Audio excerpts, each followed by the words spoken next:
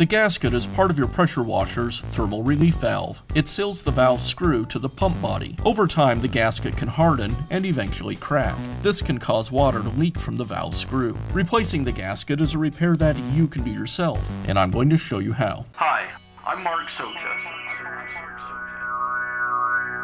Do-it-yourself repairs like these are easier than you might think. From lawn machines to cordless drills, kitchen mixers, Outdoor grills. our how-to videos walk you through each repair from start to finish. So doing it yourself means never having to do it alone. Let's get started. I'll begin by removing the thermal relief valve from the pump.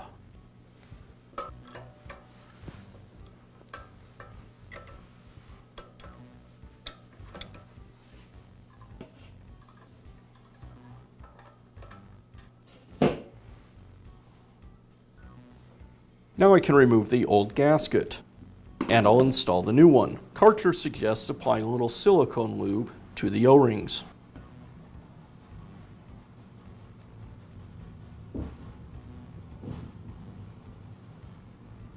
Now I can reinstall the valve and the spring. And now I can reinstall the thermal relief valve back onto the pump.